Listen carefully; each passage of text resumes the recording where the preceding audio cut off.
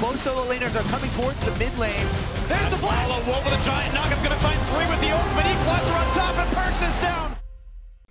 In Game 3 of the 2017 Mid-Season Invitational Finals between SK Telecom T1 and G2 Esports, SKT's support Wolf made a game-winning play by locking up multiple key members of G2 and allowing SKT to take a 5-for-1 fight and Baron.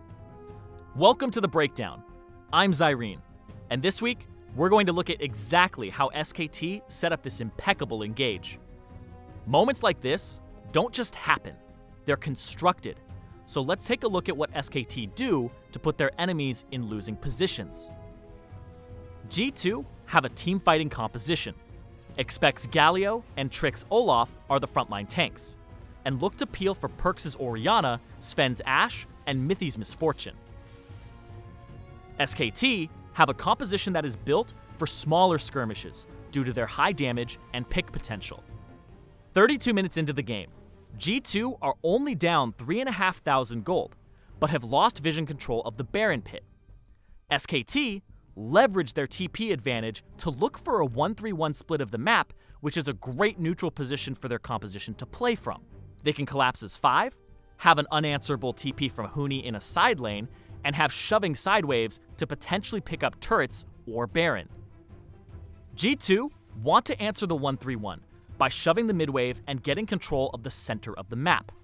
This would put them in a position to then pivot to either take SKT's mid turret, look for an engage with Sven's Ashe Arrow, or at the very least, regain control of the Baron pit. Let's get into it. Wolf is spotted by G2 in the topside river. He then runs across mid lane to the right side, knowing G2 want to push mid.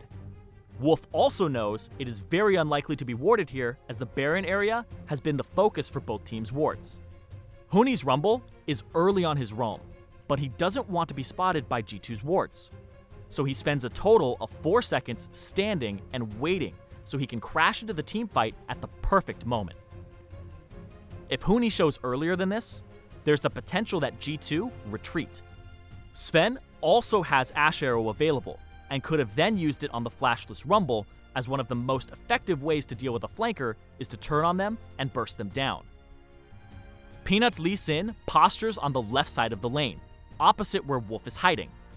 This draws Expect's attention away from his carries, as he needs to position himself between them and the potential Lee Sin engage.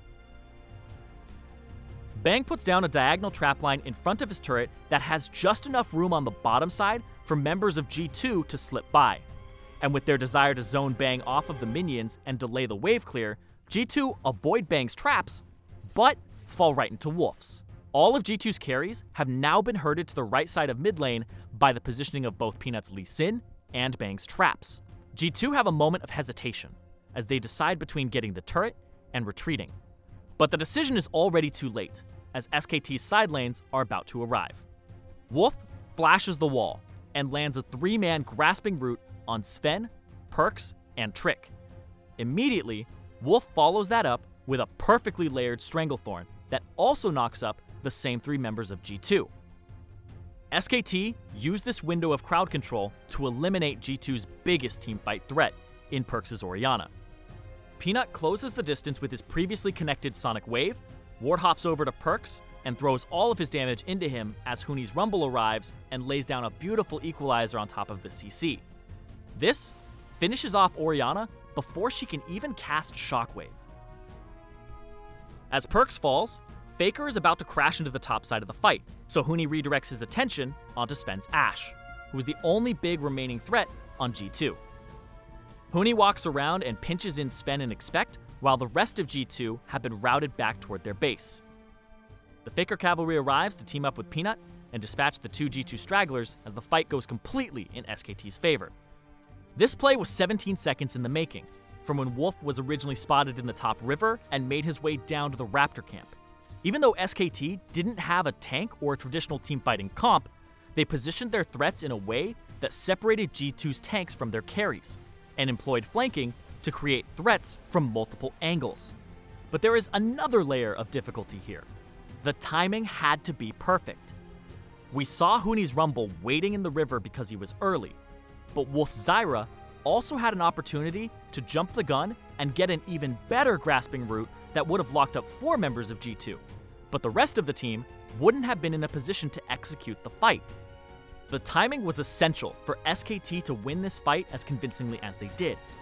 The whole team of SKT played a part in orchestrating Wolf's game-winning combo, but Wolf had to see that perfect opportunity and execute on it. It's moments like these that earned Wolf Finals MVP at MSI. He didn't rush his engage, and SKT avoided the strengths of G2's composition while playing to and setting up their own. All of this would result in SK Telecom T1 defending their title of MSI champions.